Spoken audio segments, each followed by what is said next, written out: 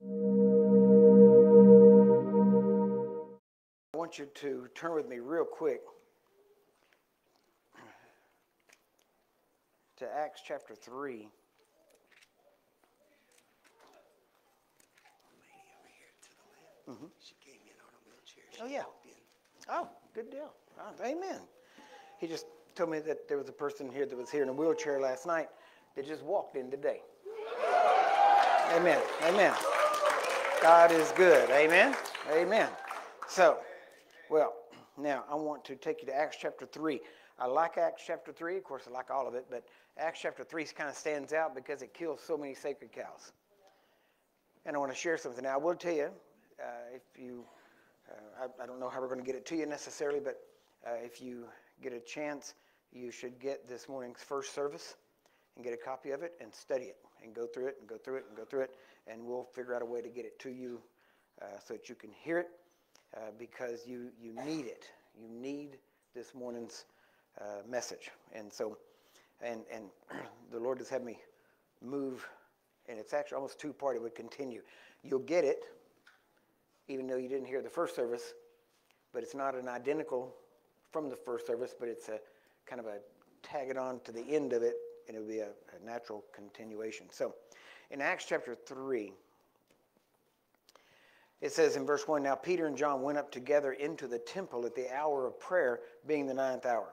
And a certain man, lame from his mother's womb, was carried, whom they laid daily at the gate of the temple, which is called Beautiful, to ask alms of them that entered into the temple." So now he was looking for money.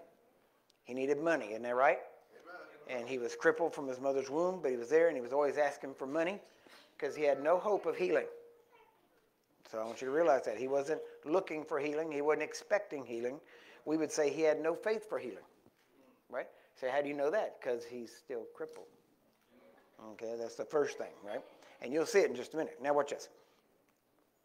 And it says, this man, in verse 3, who seeing Peter and John about to go into the temple, asked an alms. So he sees these two coming along and he asks them, hey, help out. Now he's pretty smart being right outside the temple because people are always generally more generous when they're going into church. So, not always in church, but I'm saying going in, they want everybody to see them. So, now watch this. This is vital. Get these details here because he says in verse 4, "And Peter, fastening his eyes upon him." I said there's no useless idle words in the Bible. Jesus preached against idle words. And so every word in there is to be looked at and analyzed. And it says, "And Peter, fastening his eyes upon him." Now notice, this is a key. If you want to be used in healing, you have to be able to fasten your eyes on the person that's in front of you and not be thinking about how many more you got to pray for or how many you just prayed for or what's going on with this person or, 5 people down the row is a person in a wheelchair, so you're going to have to go after that. You can't think that way. You have to be focused on the person that's in front of you. If your mind is still on the person you just prayed for, when you start praying, if you're thinking about them, what you're praying will go to them. And the person in front of you won't even touch them. And so you have to be able to shift. You have to be able to, now listen carefully, you have to be able to attach to that person. And when you're done, you step to the next person and you detach from that person and you attach to this person. So it doesn't matter how many people are in the line, each person is a person that you have to be there at that moment. So Peter, fastening his eyes upon him with John, said, "Look on us." Now I'm just going to start pointing out some of these things here. Notice Peter has already made a mistake. He said, "Look on us." Now we all know, anybody that's been raised in church, you know better than to tell somebody to look at you. Amen. What do you say? Look to Jesus. But that isn't what Peter said. Peter said, look right here. Look on us. And see, poor Peter, he doesn't know theology. He was just so deprived of a good theological education. I mean, he was just a fisherman that had just spent at least 3 years with Jesus, but he didn't know better. Or maybe he did. because we're going to find out his theology worked, and a lot of times modern theology doesn't. So he says here, and he gave, now watch this, he said, look on us, and he gave heed unto them, expecting to receive something of them. Yeah, money. Remember, he was not thinking about healing. Then Peter said, silver and gold have I none. Now that proves he was Pentecostal. Okay, so but now he couldn't say that a couple of days later. Because a couple of days later, they came and piled money up at his feet, gold and silver and all that kind of stuff at the apostles' feet. And then they distributed it. Notice they didn't get rich off of it. They distributed it and helped the people that were hungry and helped the people that had need. So he said, silver and gold have I none, but, just like Pastor said just a minute ago, such as I have, give I thee. Now, first off, before Peter could say, such as I have, give I thee, he had to know he had something that he could give. Notice this is his second mistake. He said, what I got, I give you. He didn't say, let's pray and see what the Lord will do. He didn't do that. He said, what I got, I give you. Why? Because just a few days before this, Jesus has said that you will receive power after that the Holy Ghost will come upon you. And he told them, he said, you go into all the world, you make disciples, and he said, and you heal the sick, and raise the dead, cast out devils, lay hands on them. Oh, you do all this stuff. And he told them, do what I told you to do. So he knew what to do. And he knew he had something to give them.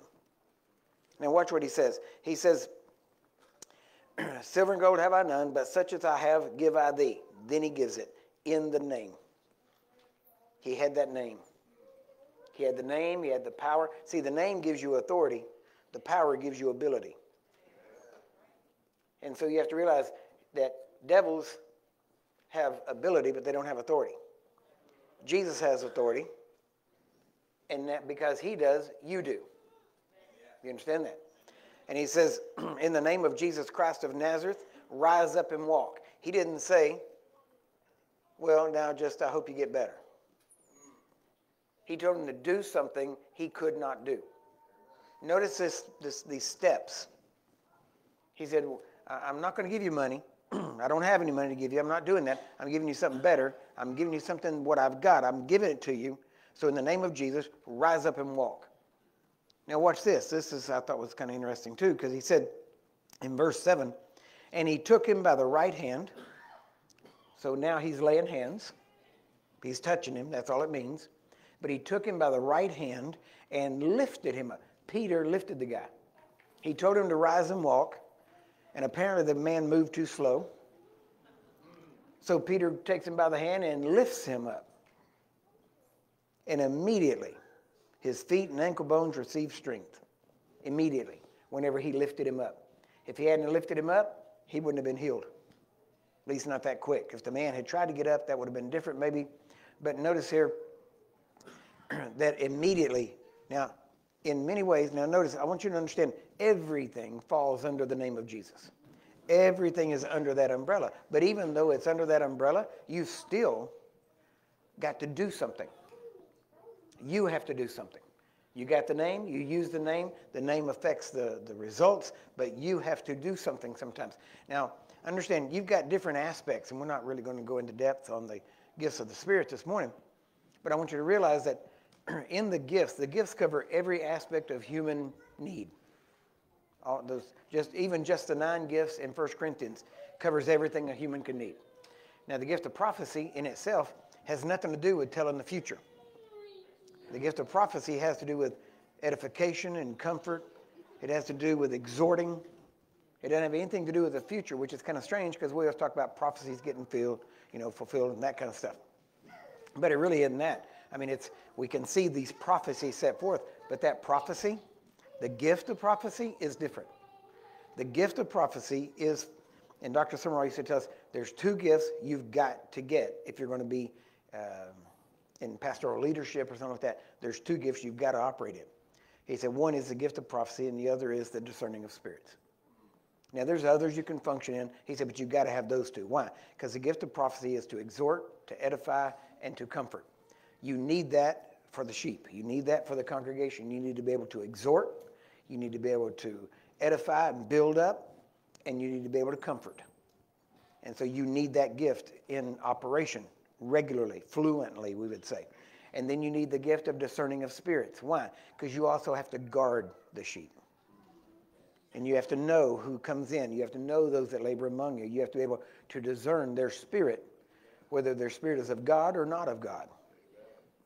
Because, angels of light, ministers of Satan, wolves, false prophets, they don't walk in announcing, hello, I'm a wolf. They don't do that. They come in looking good. They come in and, they got it all together, and they do everything that makes people like them, and they do all this stuff. Wolves seldom, okay. Wolves, make a note, write this down. Wolves will hardly ever make you mad. Why? Because if they make you mad, you won't give. And that's why they're there, is to get you to give.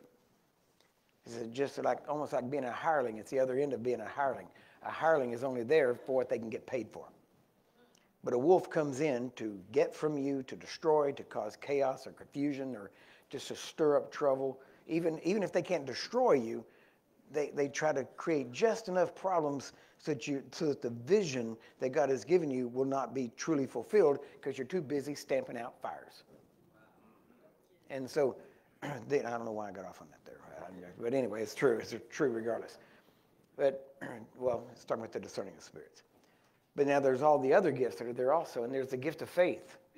Now, you can see the gift of faith, and you can see it in the New Testament, but even a good example of the Old Testament is when Moses stood at the Red Sea and essentially just said, stand still and see the salvation of God. See, faith, there's works of faith, obviously, and you do works of faith, but faith will speak and watch the thing occur, right? Faith, the gift of faith in operation, okay, usually doesn't have to do anything. Now, if it requires doing something to get a gift in operation, that is usually the gift of the working of miracles. There's no such thing as a gift of miracles. There's the gift of the working of miracles. The working of miracles means you got to do something to work it, right? It doesn't just happen. That would be the gift of faith. The working of miracles means you do something because of it. Right here we would say Peter was possibly operating in the working of miracles. Why? Because the man wasn't moving. He had decreed by faith what the man should do, and then he took him by the right hand, and he had to do something, and he lifted the man. That was the working. And as soon as he did that, notice it wasn't the man that did it. It was Peter that did it. Why? Because Peter had the gift. What gift? Did he have the gift of the working of miracles? Yes, but no. He had the gift of the Holy Spirit. And the gift of the working of miracles is in the Holy Spirit. So if you have the Holy Spirit, the potential to operate in all 9 gifts is there. Now, based on, and this may sound kind of strange, but based on your personality, on your temperament, and maybe even what you've been taught, you will tend to move toward particular gifts. Now, one of the things that we did a while back, actually some time back now, is that did an experiment, and we put up signs around the church for different gifts and didn't say anything about them. And then we just told people, go stand in front of one of the signs. And it was amazing.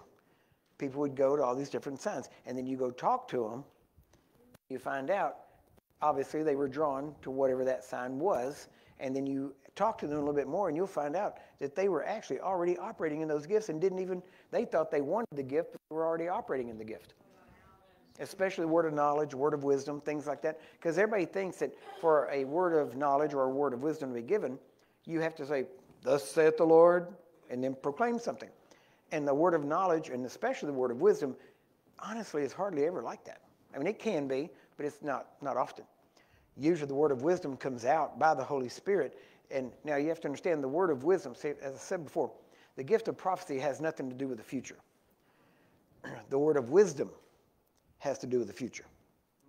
It's a word. It's not all of God's word. It's a word from God of wisdom telling a person what they should do, or what is going to happen and how for them to deal with it.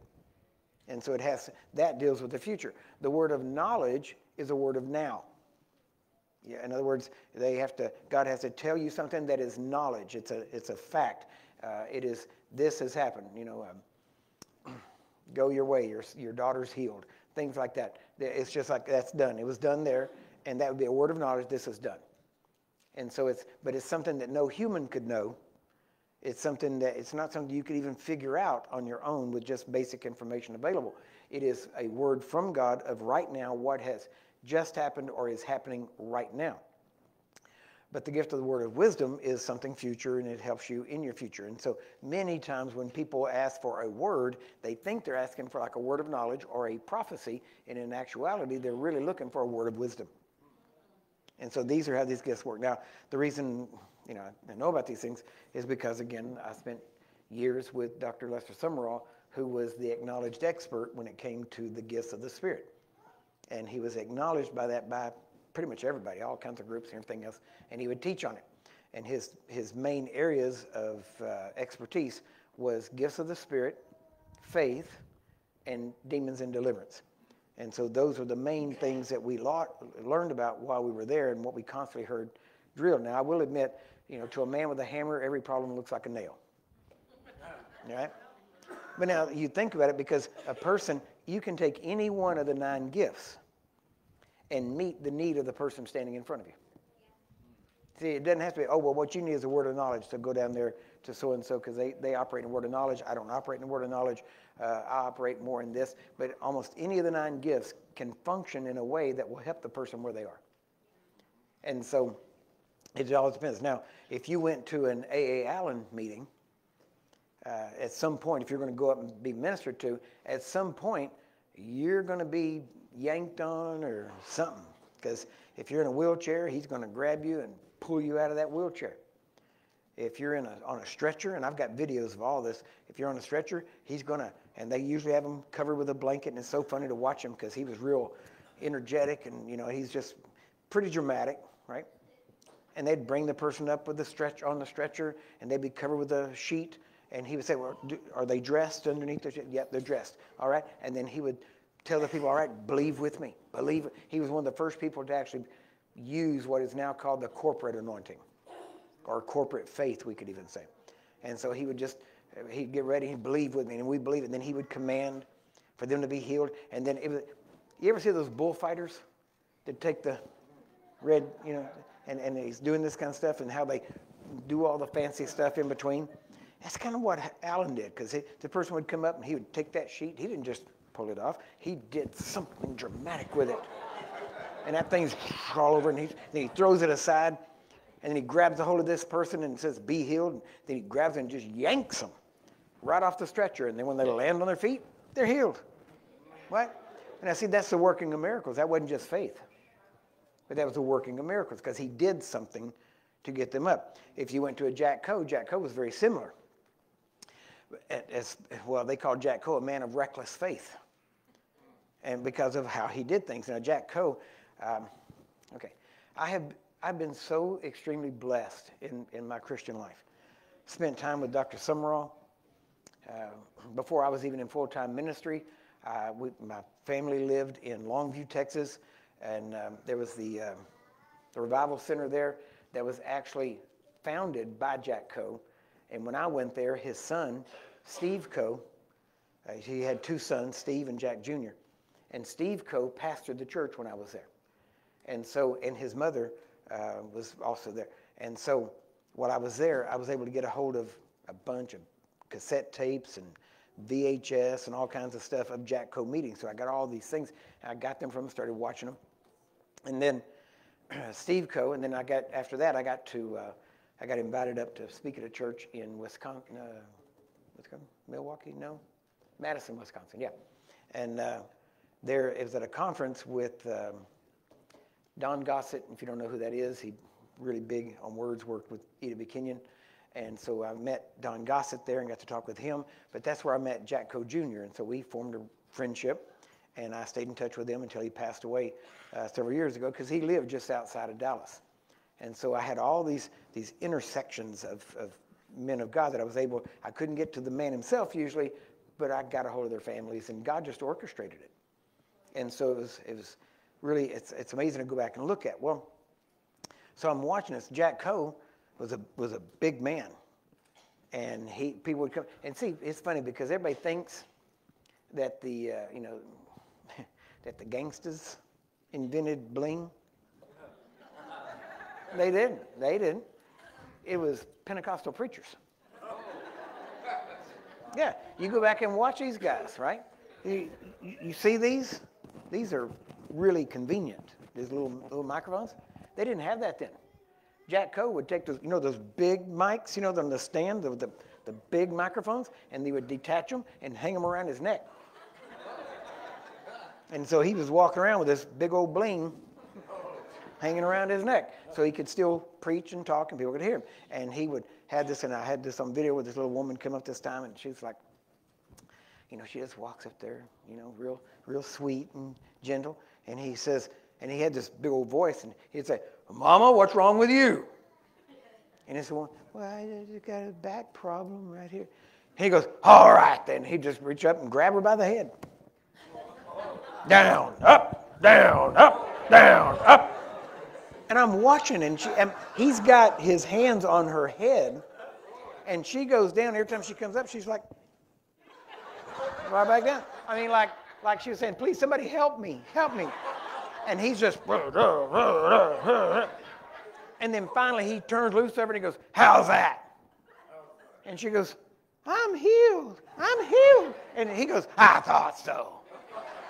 And he's a big old boy, so he was reckless. He would just do all kinds of crazy stuff, And I mean, you could go on and on with the different stories, but Alan had his personality, kind of very theatric. Coe wasn't theatric, but he was very serious about what he did, and he was very reckless in his faith, and he would just do stuff. He wasn't trying to be theatrical. Alan was a little more, performer-based. I'll just be honest with you. I mean, he believed it, but he did things he didn't have to do. Jack Coe just pretty much did what he needed to do. Then you had people like William Branham. And then William Branham, he was just quiet, very soft-spoken. He actually lived up near Dr. Summerall, and Dr. Summerall met him several times. And Dr. Summerall said the two most humble people he ever met. He knew them, and they ministered for him, and he interviewed them. And he said the two most humble men of God he ever met, one was Billy Graham, and the other was William Branham. And so he said they're both there, and William Branham was just very soft-spoken, and he was just, yes, we're just waiting on the presence of the Lord. And he was just so soft-spoken, very dull, very boring, okay? And the amazing thing is it was his gift that was amazing, because he would try to teach. He loved teaching, and he would teach, and he would bring in history, but he wasn't good at it. And he would talk about history, and he'd have Hitler fighting Napoleon. I mean, his history was just messed up, And Gordon Lindsay, that started Christ for the Nations, told him one time, said, "Listen, don't teach. Just use the gift," right? He said, "The people come to see the gift and be ministered to by the gift. They don't come to hear you preach." Why? Because you can't, right? And William Branham told me, he said, "But I like it." He goes, "But you're not good at it." He said, "Stay in your lane." I mean, he used different terms, but, find your groove and get there, and stay there. Now, Dr. Summerall used to always tell us, he said, "Find where your anointing flows and stay there. Get in there." He said, "Now, if you stretch and it keeps flowing, keep stretching. And then you'll stretch from one thing kind of over into the other." And he said, "But if you stretch and it stops working, go back to what you were doing." And so he said, help the people, but find where the anointing flows and stay there, is basically what he used to tell us. Now, but William Branham would just be talking softly, and he'd say, and he was amazed. His gift, the gift of the word of knowledge, phenomenal. Gordon Lindsay said in thousands of times that he saw William Branham function in that gift all over the world, because they traveled together all over Sweden, Finland, South Africa, everywhere. He said I saw him minister the gift thousands of times, and he never missed one detail. Not once. And he would give details. And I have him on video where he's there and this woman, and they would take numbers, and he would call numbers, and they would come up, and they would come up to him, and he'd say, all right, yep. And he said, I'm just waiting on the press. Okay, there he is. Okay. And he would say, now, do I know you? Have we ever met? And no. And it'd be this a little late with this particular incident.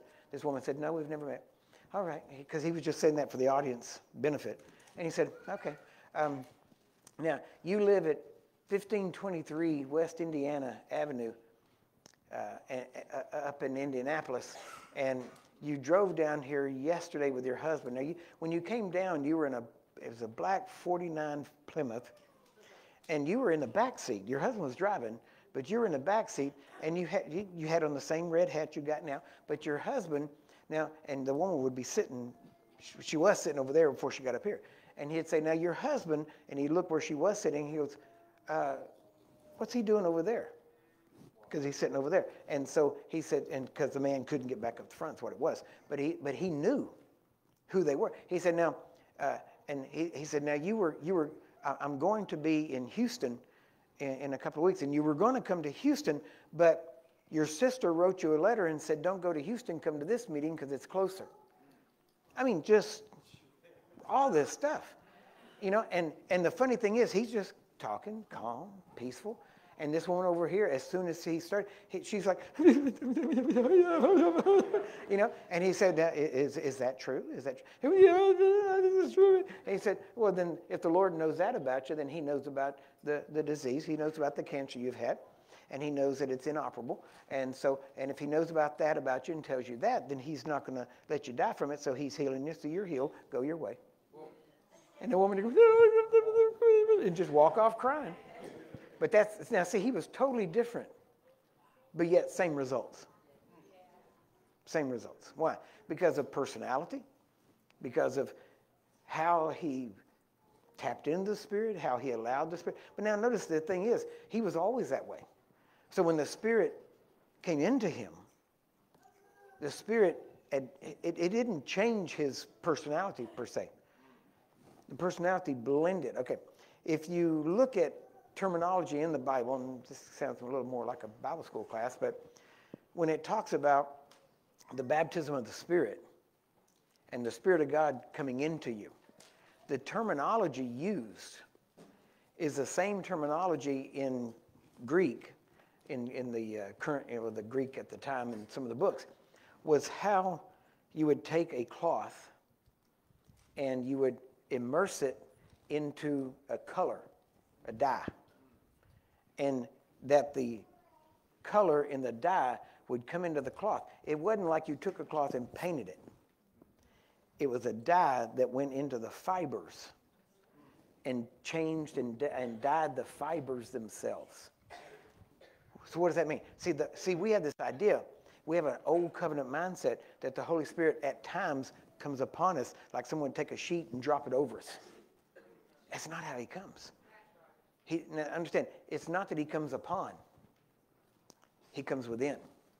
Now, he comes upon to get within. But then he gets within. And when he gets within, now what happens is he and you become one. And you get dyed. Okay? What is that? An antonym? Whatever. Same word, different meaning. Okay? So, but to have him do that, you have to die.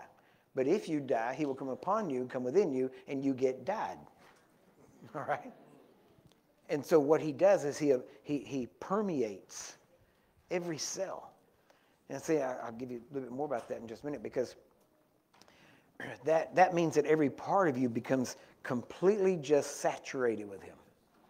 That's literally what it means. To saturate the cloth, you put it in the dye until the dye saturates the cloth. And then you pull it out, and now the cloth is dyed. And you can never really separate that because it becomes part of the fibers themselves. And if you do something to get it out, like use bleach, you actually destroy the fibers to a degree to get it out.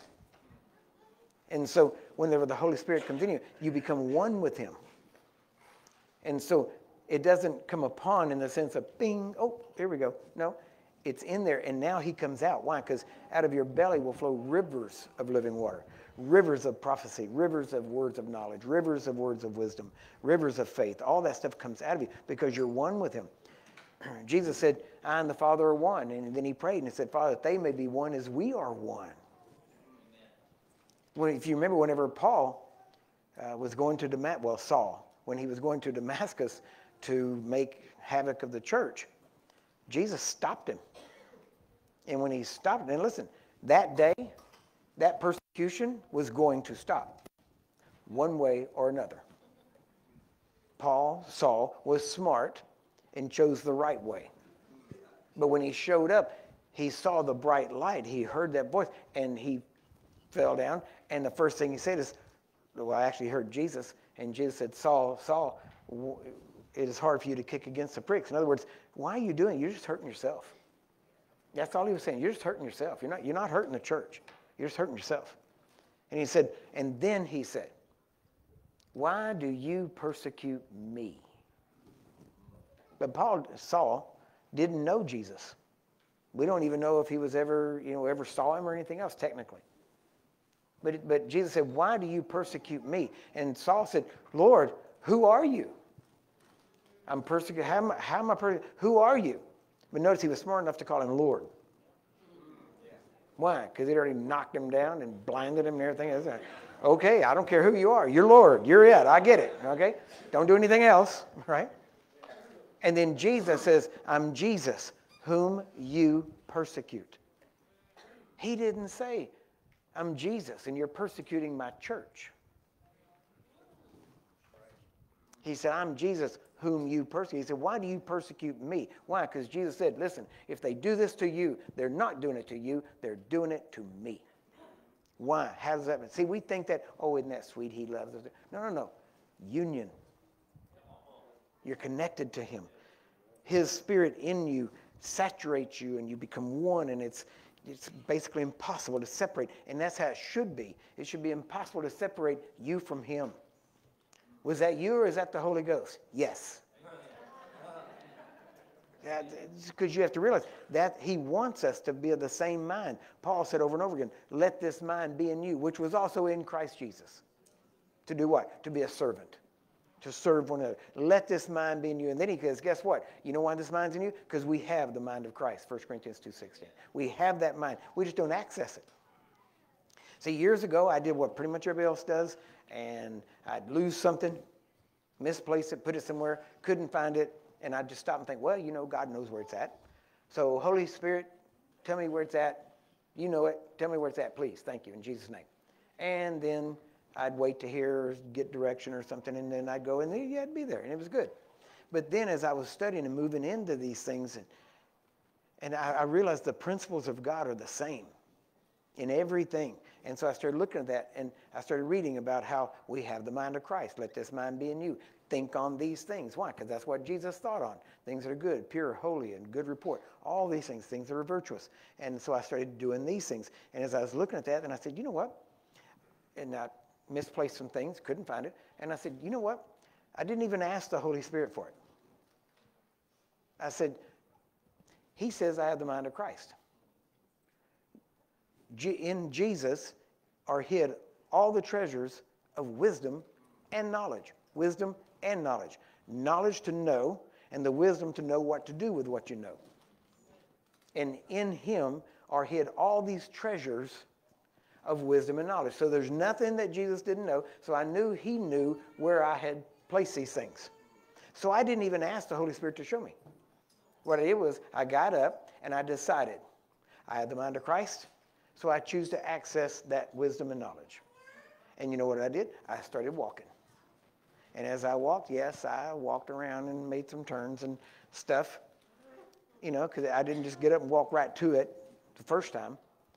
But I kind of like, okay. And I didn't even think about what I was doing. And then when I stopped, there it was. Why? Because I accessed his mind, which is in me. And then from then on, I started doing it. And it got better and better and better and stronger. And then I would just get, if I needed something, Listen, I've got roughly 6,000 books in my library. Okay? Shelves and shelves and shelves and shelves. Now, if I am not deciding to access the mind of Christ, then I usually end up having to ask one of my staff or somebody, hey, help me find this book, help me find this book. And, but then whenever I decided to start accessing the mind of Christ, I decide what book I need, and I get up, and we've moved my office a couple of times now, so all the books are in different places all the time. And I just get up, and I walk in there, and I walk right to it, and there it is, and I take it down and go on. Why? Because I'm accessing the mind of Christ. Why? Because he knows everything. Do you get that? So this is how Jesus knew where to go whenever he was on this earth. You ever notice now you can go anywhere and walk and find sick people. But he knew, and he would walk where people needed help. And I'm not going to say necessarily always need help the most, but who knows? But having that mind of Christ in you, in him. See, what I'm talking about is what you've got.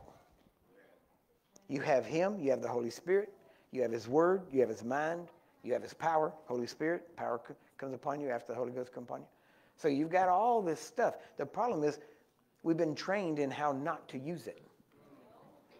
We've been trained and we think, well, it has to be this way, it has to be that way, it can't be this way. And we think, thus saith the Lord has to be in church, usually right after worship. And we have this idea that, no, these gifts, you have to remember what we have as church today wasn't church first century. It was a totally different thing. They met in houses, but they were out. And what you read in the New Testament, a whole lot of stuff happened outside as they went. In businesses and things like that. And that's how it should be. Why? Because that's kingdom. See, if you want just church, then you got to have the religious trappings. Church as we know it.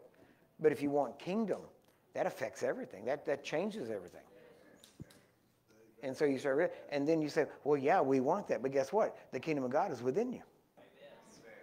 That's what he said. So I don't have to wait for it. It's in there. I have to access it. I have to learn the principles of the kingdom. And the principles of the kingdom mean I have to learn how to operate in the kingdom the way the kingdom is operated.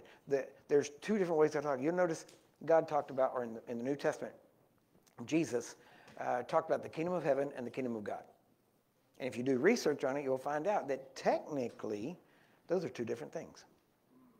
That one is, now, strangely enough, you would think this, that the kingdom of heaven, the kingdom of God is in the kingdom of heaven. Okay? In Matthew, it's always called the kingdom of heaven. So you have the overarching kingdom of heaven, which includes the kingdom of God, but then you also have the kingdom of God, which does not necessarily include the kingdom of heaven. See? I'm an American, but I'm a Texan. See, all Texans technically are Americans, but not all Americans are Texans. I'm sorry. Anyway.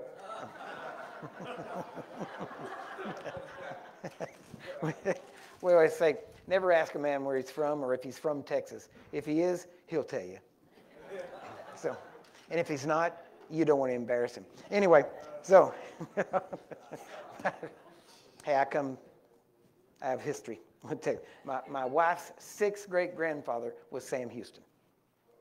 So we've got history there. Now, in my background, I was born and raised in Texas, but my background, my grandmother her name was Rose Hatfield of the Virginia Hatfields.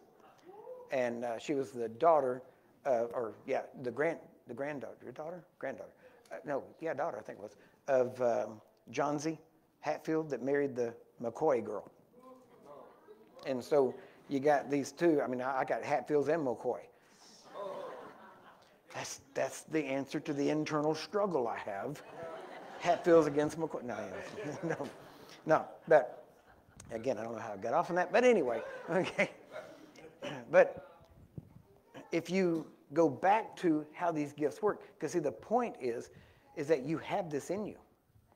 But we have this idea because, as I was saying, even about the kingdoms, because Matthew always referred to the kingdom of heaven. He never referred to the kingdom of God. But in the other Gospels, it's referred to the kingdom of God. And so you can see how they fit, but there is a separation. Because one says that the kingdom of God will never be taken away from you, but it says there are some in the kingdom of heaven, and the kingdom of heaven will be taken away from them. So the kingdom of God and the kingdom of heaven can't be the same thing because one can't be taken away and one can be. Just something to think about, right? Search it out. And so now, but the kingdom of God, okay, because there's a place and then there's operations, okay? America has a system of operations. In other words, it's how we do things. You go to England, they do things different. They drive on the wrong side of the road, okay? You say, why is it the wrong side? Because we drive on the right side. There you go. That's how you know that. And so, but there's differences, amen? And every country has their way of doing things. And you have to, if you go to that country, you have to learn how to operate in their system. Well, the kingdom of God has a system. And when Jesus gave the kingdom parables, it wasn't about a place. It was about a way of doing things. The kingdom of God is as a man that sows seed. That's not a place. He sows seed. That's a system. That's an operation. This is how the kingdom operates. So if you want to operate, see, you already done this. When you got born again, you did this. The kingdom, the sower sows the word. The word is a seed. The seed that you were saved by is incorruptible seed. It won't rot, right? And you've got this incorruptible seed, and some sower sowed seed in the soil of your heart, and it produced 30, 60, or 100-fold. That's what it was. Now, that's one aspect of it. Now, there's other aspects. You can sow finances and reap 30, 60, 100-fold. You can sow healing and reap 30, 60. It's all just differences, but it's a way of functioning. So the kingdom in that sense. Now, I'm not saying there's not a place. There is a place. But I'm saying that the operation we're in right now is the kingdom of God, you would say, or we could even say the kingdom of heaven in that sense, in that it's a kingdom of profession. Okay? In other words, we are professing, we have to live by faith, and we're doing this, and as we live by faith, we are showing our profession that we believe God and we believe His Word, and we are by faith living in that kingdom. Now, there will come a time in the consummation of everything where we won't have to do that by faith. Why? Because the reality will be there. See, right now we have to believe in healing by faith. There will come a time when you won't have to believe in healing by faith. Why? Because your body will be changed. Mortality put on immortality, which means what can die won't be able to die. Amen. So now when that happens, you're not going to have to live in faith for divine healing. You won't have to worry about it. Nothing can attack you that could kill you. Does that make sense? So this kingdom is operating, and God wants us to operate in the kingdom now. See, now it's by profession, which shows faith in Him and that we trust Him, but we know that there will be a consummation of it where we don't have to. Now, but if you operate in the kingdom principles, which all of the parables of Jesus about the kingdom, He went over and over again. The kingdom of heaven is like this. The kingdom of God is like this. This is how the kingdom operates. And they're all principles in how to function. That's why He said, he that endures to the end shall be saved. See, this answers the question of once saved, always saved. Can you lose your salvation? That kind of stuff. Why? Because we're in the profession now. You get it? And if we endure to the end, we shall be saved. I have been saved, I'm being saved, and I shall be saved. Does that make sense? Yeah. And so you're walking this out. But at any time, you could decide to quit. Why? Because there are those that draw back. There are those that depart. The Bible says in the last days, there are going to be people who depart from the faith. So there is the ability to depart. But Jesus said, if you don't depart, if you endure. So the key is keep going. Yeah. Don't stop. Amen? I remember one preacher one time said, well, we had a good time with this guy. He was something else. And he would stand up and he'd say, you know what? And the question, he started his sermon. It was so simple. He said, what in hell do you want? And everybody's like, what did he just say? And he repeated it. And then he said, let me explain. What is it in hell that you want so bad that you're trying so hard to get there? I'm like, oh, okay, I get it now. Because that isn't the way it sounded. You know, I thought you just got there and started cussing, you know. And so, but that's what he said. And then there were others, I think Richard Roberts at one time, Jesse Duplantis at one time, wrote books that, basically said, if you're going through hell, don't stop. What? Go through. Listen, if you stop, it ain't going to stop. It's going to keep being bad. So if you're going through it, go through it. Get out the other side. Amen? Don't slow down. Don't look around and worry and get all caught up in stuff. Man, run faster. You don't change what you're doing unless you're going to speed up what you're doing. Amen? Because remember, the favorite verse in the Bible always says, it came to pass. Why? That means it came to pass. Amen? I know it doesn't mean that literally. But at some point, whatever comes has to pass unless you camp there. Now, the problem is many times, traditional church history, they've tried to get us to camp there. You know? Oh, you just got to be there. And if you're being afflicted, just thank God that he considers you worthy. No. Worthy of persecution maybe, but not sickness and disease and the things that Jesus went to the cross and went to the whipping post to get rid of. See, those are things we never have to suffer. Now, you might have to suffer people. Jesus suffered people. Jesus said, how long do I have to suffer you? And if you're a pastor, you know that's some of the worst suffering right there. That's just, but he said, how long do I have to? So you have to suffer people sometimes. Well, you might have to suffer persecution. But sickness and disease and lack and that kind of, no, you never have to suffer that in that sense. Now you can choose to suffer lack, meaning that you decide to advance the gospel and you go somewhere and things are kind of rough and it's not as nice as where you live and all that kind of stuff. And I get some of that. But let me tell you, if you decide to stay there, you'll prosper there. Why? Because you take the kingdom with you. And the kingdom is not dependent on the economy or the circumstances of the area. Now, you have to understand what prospering is. In some places, prospering is having 2 goats instead of just 1, right? So, all prosperity doesn't look the same. It's kind of relative to where you're at many times, but you can prosper wherever you are. Why? Because God said that. Amen? He said his blessings are upon you. Last night, many times I was telling you, life, be healed, head to toe, be healed. Many times I would just stop and say, blessed, blessed. Why? Blessed encompasses everything God has. I could say be healed, that's in blessing. Why? Deuteronomy 28, 1 through 14 shows us that the blessing of the Lord is what? To be free from sickness or disease.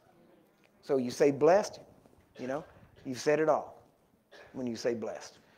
But people don't understand that. Sometimes they go, no, but I got a sickness or something. I need healing on this. Yep, blessed. If you're blessed, you're healed of your sickness. And so, and then I'll stop and say, look, I know my job. Let me do it. Okay? Whatever you've been doing, it ain't working. So let me do what I do because I know it works. Amen? But people want it a certain way sometimes. Now, but I want you to see this because here, get back to Acts here, because here Peter is walking in what he knows he's got. That's really why I brought all that out. You have to know what you've got. And you have to know that if you've got it, you can use it. Amen? Yeah, he didn't give it to you to do it. Listen, man, we could go into some parables. Remember the parable where Jesus said a man went out early in the morning, went to the marketplace, and everybody's standing around, nobody's working? And he said, why aren't you working? And they said, nobody hired us. And he said, well, go to work. I'll hire you. And he hired them. And then he waited a while, and he went back out there. A little bit later on, around noon, he goes back out, and there's more people standing there. And he said, what are you doing standing there? Nobody's hired us. Well, go to work. So he hired them. And then he did it again in the afternoon. And then finally, at the end of the day, and he told them, I'll pay you this much money. And at the end of the day, they all came back together, and the ones that were hired in the morning got mad at the ones, at the owner, actually, and because he paid the same amount to the people that worked from the morning as he did the people that got hired in the afternoon.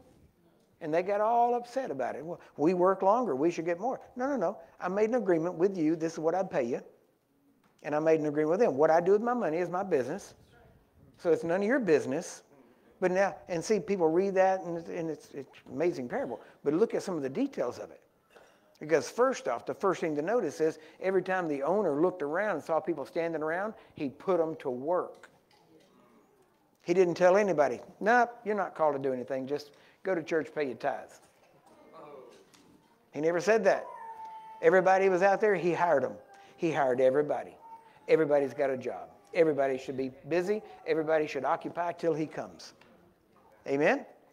That was one of the first things. Second thing is what he was talking about. He gave them all the same thing, which was basically all eternal life is what he was referring to. But he noticed too, he didn't say, well, you're worthy to be hired, but you're not. He hired them all.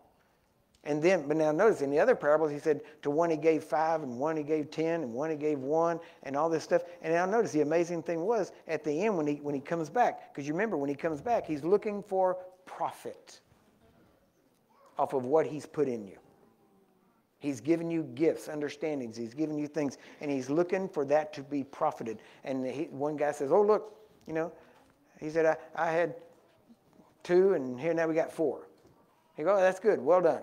Oh, you gave me 5, and now I got 10. Oh, good. Well done. Now, you notice he said, well done to both of the same people, even though neither of them had the same amount, but they had both increased it. Do you get that? So it was the increase, not the amount, that mattered. It was the fact you did something with what he gave you. Right? Well, I can't do what so-and-so does, so you can do with what you got. It's not enough. Well, then be like the disciples when Jesus said, well, you feed them. Well, we ain't got enough to feed them with. He said, well, what are we going to feed them? He said, bring it to me. What? They didn't have enough. But then when they brought it to Jesus, he broke it, blessed it, gave it back, and it multiplied in their hands. Well, I don't have a gift like so-and-so. Man, I would love to be able to do that, but I don't have that gift. So, well, I'd like to be able to do it. I'm just not good at it. Okay, well, give it to Jesus.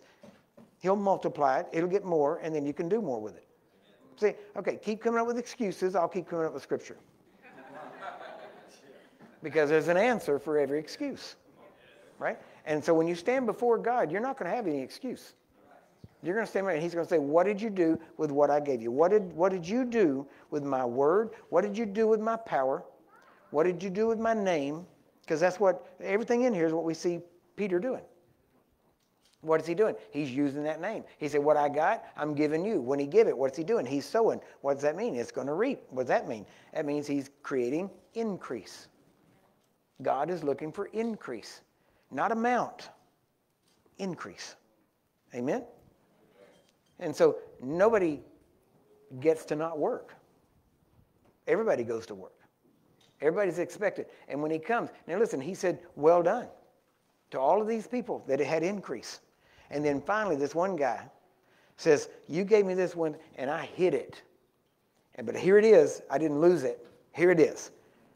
And man, Jesus' response in the parable doesn't fit the Jesus that everybody talks about. It doesn't fit this new age, you're okay, I'm okay Jesus. He says, take from him what he has, give it to the one that made increase, and take him out and beat him. Doesn't sound too good, right? Why? He said, what did the man tell him? Well, I know you're a hard man, and you reap where you hadn't sown, and you've done, and I know you're hard, and I didn't want to lose anything, because I knew if I did, man, if I lost a dime of your money, I know you'd beat me, because you're a hard man. And notice Jesus didn't even, in the parable, Jesus, the man that Jesus talked about, didn't say, I'm not a hard man. He said, you knew I was a hard man. And that didn't push you to do what you should do. Think about that. Now see, none of that parable fits the way we see Jesus. But we have to realize that there's times when you talk to people, there's times when you can talk to a doctor or different people, and they can seem very harsh. Why? Because the last thing they care about is your feelings. Why? Because your feelings will change in about 30 minutes. Just back and forth. One day, Jesus is riding into town. Everybody, oh, Hosanna, oh, this is amazing. He's wonderful, cheering, and all this stuff. Less than a week later, crucify him. Crowd can change on a dime. Why? That's why you can't base anything you say or do based on the crowd. But you got people that they can seem harsh and they can seem rough. Why? It's because, let's be honest, if you're saved, it ain't about you no more. Why? Because you made Jesus Lord. Now it's about those out there that don't know him. Why? Because you're good.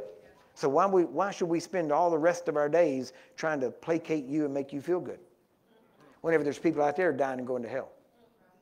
See, our job now, sometimes, and people, well, he didn't stop and talk to me, but, he said hi, waved, whatever, but he didn't stop and talk to me. So probably some pressing business. Probably somebody dying somewhere that this person has to get to talk to pray for, or minister to, or whatever it is. But but that hurt my feelings. Well, when you're in that person's situation, that you're dying, you're going to thank them for not stopping and talking to everybody on the way. But see, you don't get that because it's about you. And it's how it makes you feel. Ministers aren't here to make you feel good. They are here to make you profitable for the kingdom of God. That's why they're here, to be profitable servants of the kingdom of God. Because the minute you made Jesus Lord, see, people, it's so amazing. People think you're joining some cool social club. You're not. You're enlisting in the army of heaven. You're enlisting. The last free will decision you made was to make Jesus Lord. After that, everything is yes, sir. You might not know how to do it. It might be, how do I do that, sir? But there is never a no, sir. Why? Because he's your Lord. But see, we don't have that. Why? Because we've become this customer service-based organization that we got to keep the customers happy, rather than realizing that we are an army and that the fivefold ministry is to train and equip you to grow up to be good soldiers of Jesus Christ. And then one of the first things you got to kill in that is your emotions, and jump over that thing and say, you know what, I'm sorry if I'm not pleasant to you right now. It's because there's some serious business. Somebody's hurting, somebody's dying. You're good, you're safe, whatever it is, that's good. But now it's about them. So everything you're taught, now understand, I'm not saying you shouldn't learn how to be blessed and walk in the blessings. But the reason you're blessed and walk in the blessings is so you can be a blessing. Not so that you can just pile it all up and be greedy. Amen. Is this making sense? I don't see any handkerchiefs waving or, Jericho marches or anything, or any of that. But, but I'm not here to entertain you. I'm here to train you and to cause you to grow up. And we've got to grow up. We've already seen what the world looks like when the church starts to back down and focus only on blessings. Why? Because, listen, the devil loves it when all you think about and talk about is trying to find the blessings that God has given you. He loves it. Why? Because you get all wrapped up in here. And it's all about you and about you getting better and you more and, oh, look how the Lord has blessed me. And while you're doing that, you're not thinking about how the world is going to hell.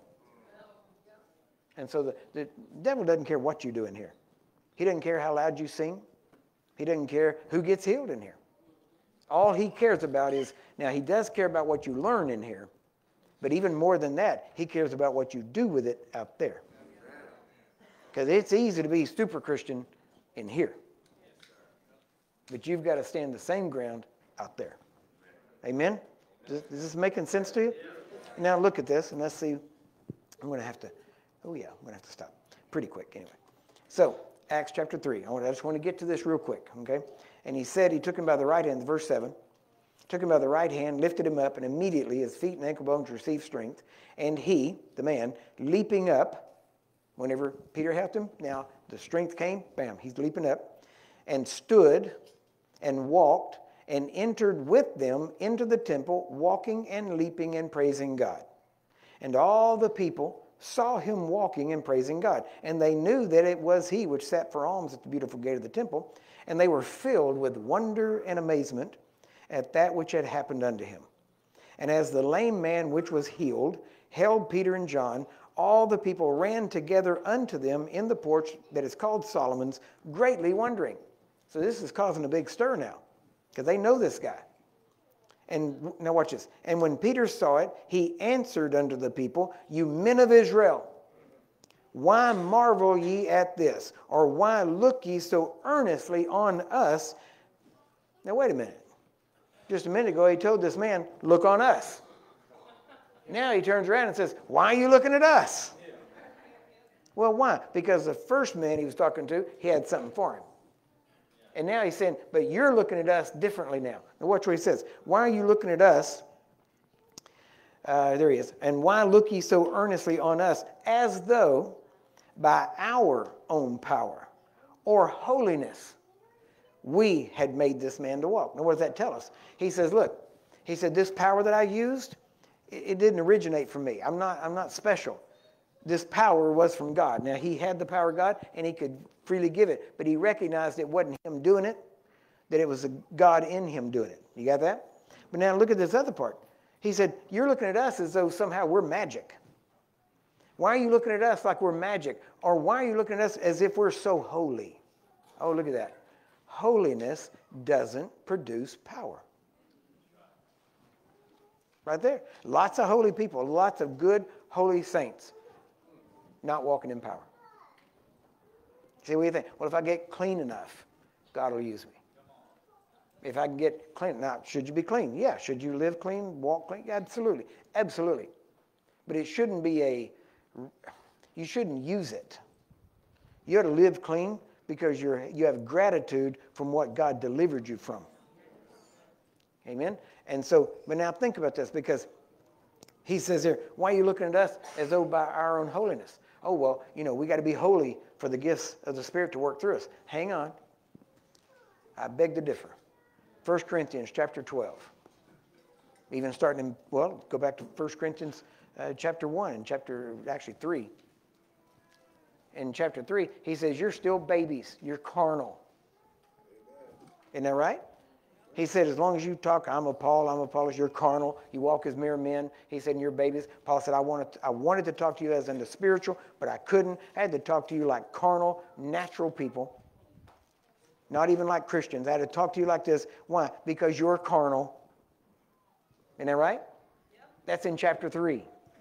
Now, and he says, you're carnal. And he said, I couldn't give you anything spiritual, and I still can't give you spiritual. Because listen, by the time he finished the book, the letter, they didn't change. There was no change. He didn't start saying one thing and then end up talking to them like something else. He said, you're carnal. They were carnal all the way through there. But then the amazing thing is, he said, when it comes to spiritual gifts, you don't come behind anybody. Think about that. These carnal Corinthians had more spiritual gifts operating in their midst than the more spiritual Ephesians and Philippians and those guys. Think about that. Oh, well, if I get spiritual enough, if I pray enough, if I fast enough, maybe God will use me with a gift. Not according to Paul. You don't have to be spiritual. You've got to be carnal enough. Is that what he said? He said, you got these gifts going, and here's what they are. And he had to explain it to them because they didn't know what all was happening. Now, I'm not telling you to be carnal. But why did the gifts function so good among the carnal Corinthians? You know why? I can tell you. They had lack. They didn't understand. They didn't know. They didn't know how to get people healed. They didn't know how. They didn't know the wisdom of God. They didn't know the knowledge of God. So the Holy Spirit had to work in carnal people to fill up their lacking. And that's what he did with gifts operating. That's why you don't really see gifts mentioned in Jesus' life. Why? Because he wasn't lacking. He was walking in the fullness of the Spirit. He didn't walk in gifts as bursts of power at times. He walked in the fullness of the Spirit, and he walked in it all the time. Why? Because he was a mature son. And that's what he wants us to do. And see, as you mature, I'm not saying gifts won't operate. I'm saying as you mature, you will notice them less. In other words, you won't bring attention to them. Why? Because you get your mind off of the giftings, and you get your mind on what the gifts do of helping people. And then it becomes less of a, hey, I'm operating in the gift of the word of knowledge. Hey, I'm operating in the gift of healing. And you get away from that, and then all of a sudden it's like, wow, did you see how God blessed that person? You see how God answered them and healed them? You see how amazing God is because he did this for them? See, why? Because now you're not carnal. See, you're seeing past your gifting, and you're seeing how good God is of meeting the needs of other people, even if he uses you to do it.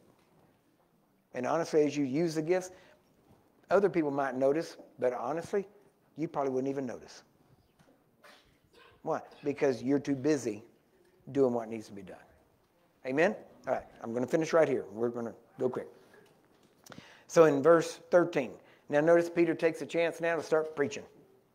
He said, why do you look on us, though by our power, holiness, we do this? He said, man, you, the God of Abraham, and Isaac, and Jacob, the God of our fathers, has glorified his son Jesus, whom you delivered up. Now, he was quick to point the finger, right? Whom you delivered up and denied him in the presence of Pilate when he was determined to let him go. But you denied the Holy One and the just, and desired a murderer to be granted unto you, and killed the Prince of Life, whom God has raised from the dead, whereof we are witnesses.